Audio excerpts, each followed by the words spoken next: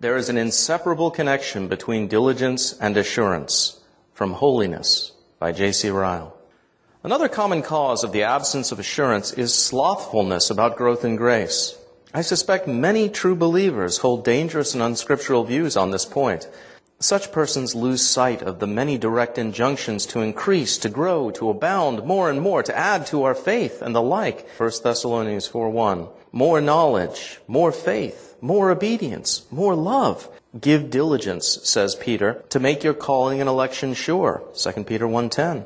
We desire, says Paul, that every one of you do show the same diligence to the full assurance of hope unto the end. Hebrews 6:11. The soul of the diligent, says Solomon, shall be made fat. Proverbs 13:4. There is much truth in the old maxim of the Puritans. Faith of adherence comes by hearing, but faith of assurance comes not without doing.